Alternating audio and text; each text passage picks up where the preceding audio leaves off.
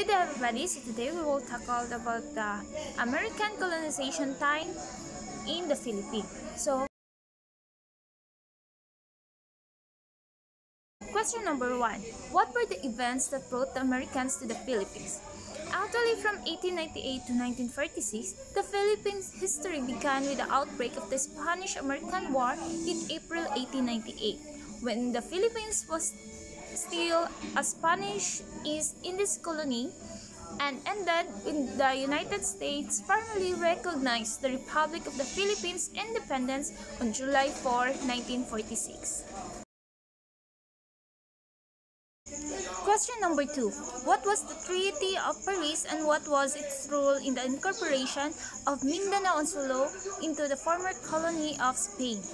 The Treaty of Paris marked the end of the Spanish Empire and was able to comprehend the archipelago. However, the U.S. acquired Mindanao and Sulu through conquest or act of war, as they were not included in the territories ceded by Spain. Question number 3.